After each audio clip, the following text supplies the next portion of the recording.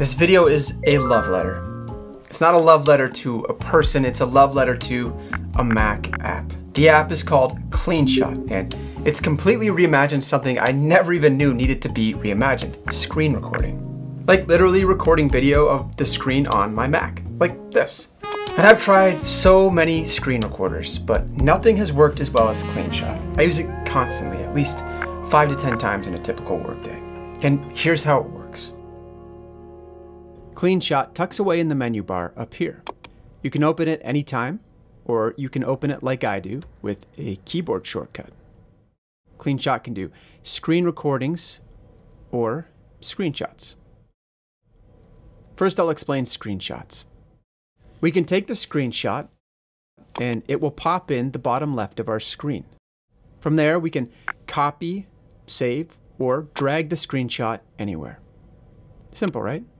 Yeah, but capturing a screenshot is really just the start because Cleanshot includes a bunch of editing tools too. Let me show you. So let's take another screenshot.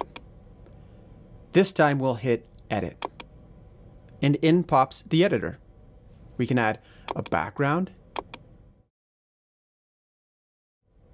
We can add shapes. Or an arrow and text. We can pixelate things to obscure them for privacy. We can add a spotlight. Mark the image up with numbers. Draw, of course. And use a favorite of mine, highlighter, which automatically snaps the text. It's very neat. One of the most handy features is this upload button.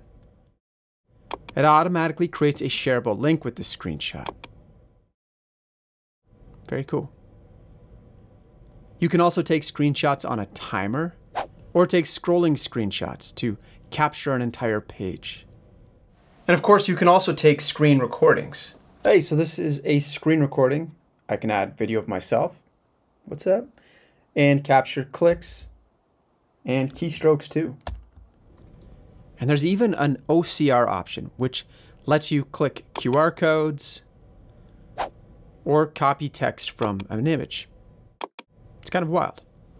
Hopefully what I'm showing is that, yes, this is a screen capture tool, but what makes it useful is all these handy little options and features. Because once I started using Cleanshot, I found all kinds of different uses for it. For example, I'll often clip inspiration. Like if I see a YouTube thumbnail that I like and want to save it for later. Or I'm the co-founder of a software company called Atlas. So I deal with a lot of customer support. And I found it really useful to send customers short videos to answer their questions. Hey, so just thought I'd answer in the form of a quick video. So there is a way to do this. We also have Cleanshot videos in the Atlas support docs. Search for a location with the search bar to add a marker. I honestly don't know why more software companies don't do this. Writing out the steps to do something in software is tedious. It's just way faster to show somebody.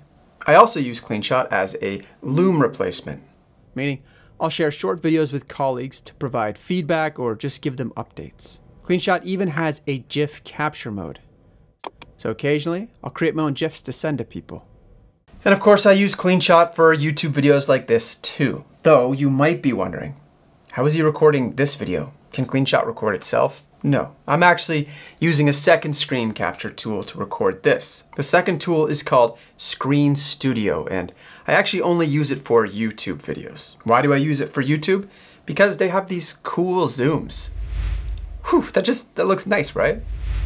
In any case, you can find a link to Cleanshot and also Screen Studio in the video description below. They are affiliate links because neither of these tools are free. They cost money. But I found both to be super worth it, and for me personally, I use them all the time. In any case, hopefully this tips you off to some interesting tools. Thanks for watching.